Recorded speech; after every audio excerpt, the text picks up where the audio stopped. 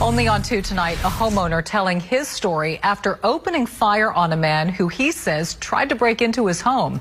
Yeah, it was about 9 or 10 that night. I'm gonna be honest, I was in my room whacking my meat. My girl was in the kitchen making food. All of a sudden I hear her start yelling. I get out there, she's being attacked by some dude. You know, keep in mind I'm rock hard at this point, so there's really only so much I can do. I run to the closet, I grab the heater, I get out there, I don't show him, but I said I got it on me.